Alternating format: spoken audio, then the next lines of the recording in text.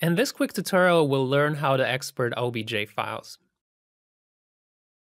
So let's start with creating some primitives.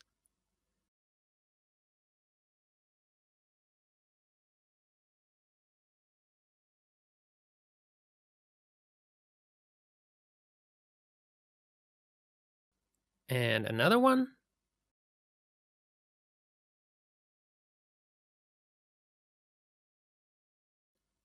And the last one.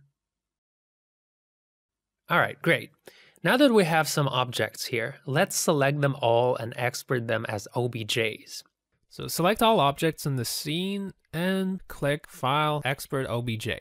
I'll leave the original size. I'll name them and save.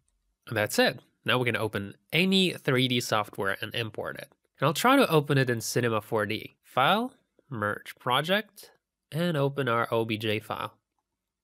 There we go. We've opened our primitives and C4D. Now let's try to import them into Blender. We'll go to File, Import, Wavefront OBJ.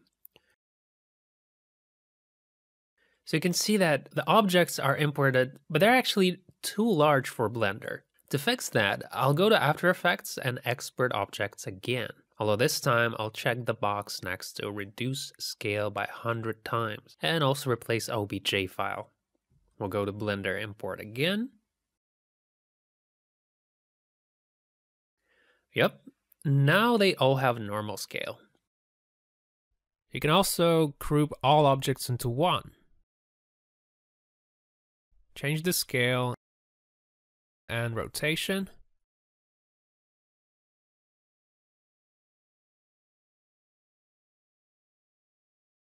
After exporting, all these parameters will be taken into account.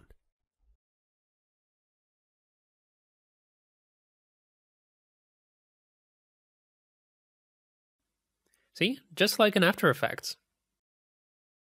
You can export things like masked surfaces, anything really.